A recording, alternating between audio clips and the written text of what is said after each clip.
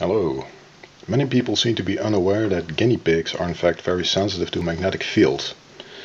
So we can demonstrate that by assuming there's a guinea pig in there somewhere and using a very strong source of magnetic field, namely this carrot.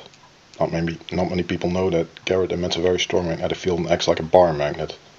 So we can demonstrate that by hovering it close to a guinea pig and seeing what happens. So if you use the right orientation of the magnet, then this works very well. So you can even control the guinea pig up to a certain point.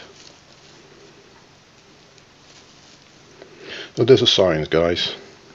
Thank you for watching.